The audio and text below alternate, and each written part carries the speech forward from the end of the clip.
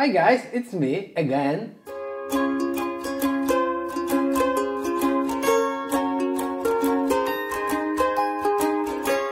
So, today we will start the Golang course. Maybe in the previous episode you saw some Golang backend for the banking app and some Angular frontend for the banking app. You didn't see Node.js backend for the banking app, but you will if you follow our channel. We started some series where we will be building like a banking app backend in Golang and backend in Node.js and frontend in Angular 9 and Tailwind and maybe something else.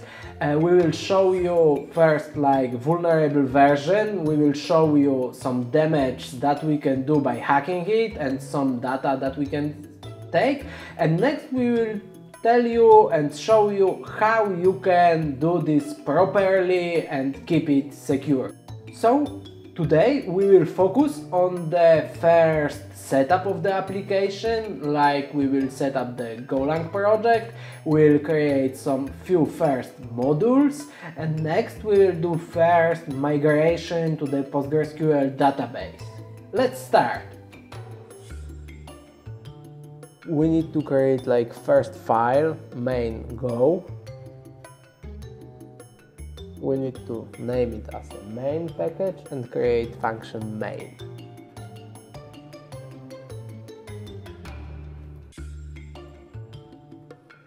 Next we need to type go mod init and name of our application, how we would like to have named modules.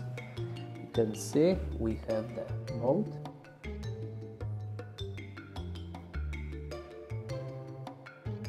Now we need to create folder for our helpers and file helpers.go. Here we will name a package as helpers, so we will be able to import it later. Here we will import some package that we need to use.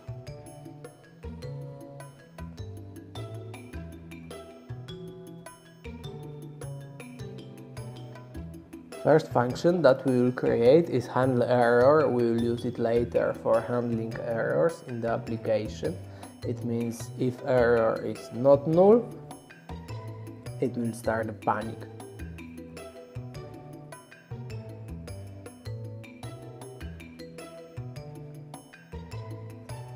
The next function is hashing and salting our password. We need to pass a password as a byte inside and it will return hashed string. You can take a look how it's done. For that we will use some bcrypt. It means we need to pass a password as byte and cost of the operation will be min cost. Here we will handle error, and if everything is fine, we'll just return our hash.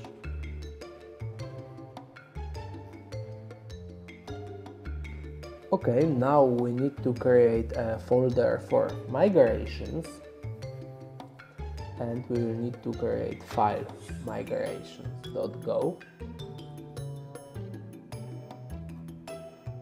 As well, we will name the package as migration, so we'll be able to import it later. We will import few dependencies that we need to use. The most important is that about PostgreSQL. One is GORM and one is a driver for Postgres.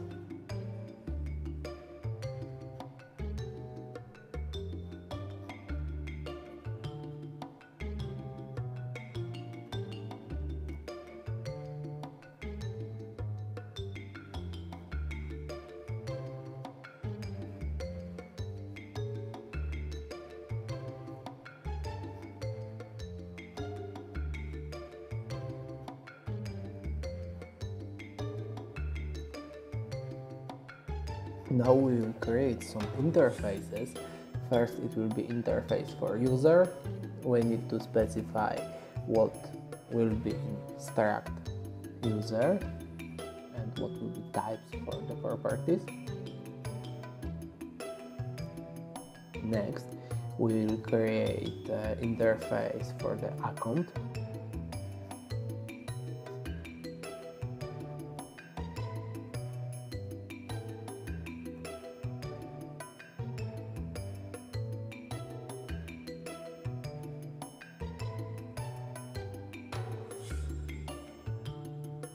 Now we will create the function connectDB that will return database for us. We will be able to use the connectDB function later in few cases, so we will not need to create new connection every time. Here, what is important for you, you need to type the correct credentials for database. I use just localhost and some simple Postgres user and default password. You need to remember to never use default passwords and always set up your own, and never share that credentials with the internet, so remember to not push it to the GitHub or something.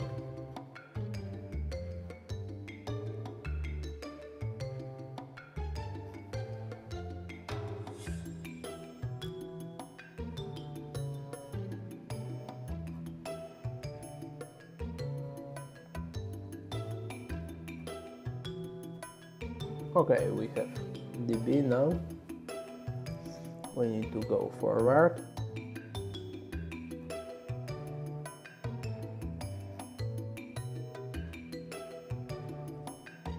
Now we will create functions to create two simple accounts.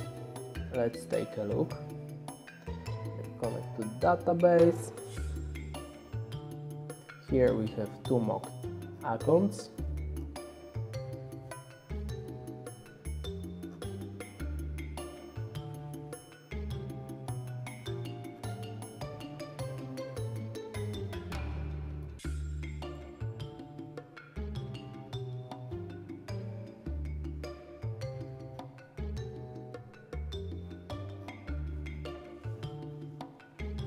Now we create for loop that will iterate through our mocked users, and we will be able to create the user, insert into the database, and next create the account.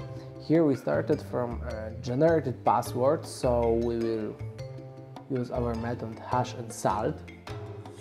Here we'll pass just the username. Really simple. So our password will be like name of the user.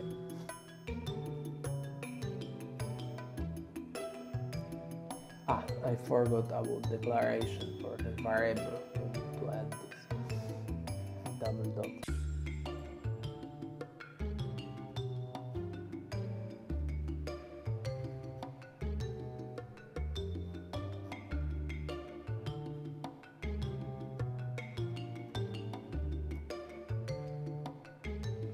That means we will create and insert record inside the user table. And next we need to specify some simple data for the account, for the user, like bank account.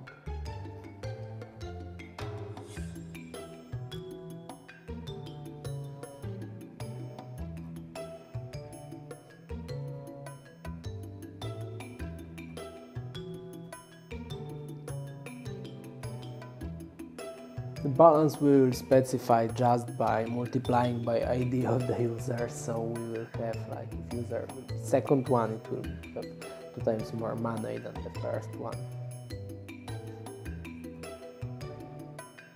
DB create as well.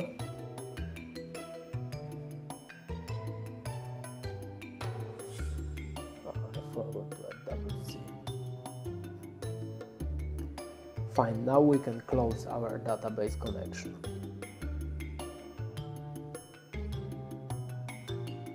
The next function, it will be function to migrate our tables and the properties of tables inside our database. If we have pure database, of course, like clean. It's easy, we can use just db auto migrate for the user type and the account type. So you can create a lot more tables if you would like. Now we need to close database as well. If we have migrated database, we can start creating accounts.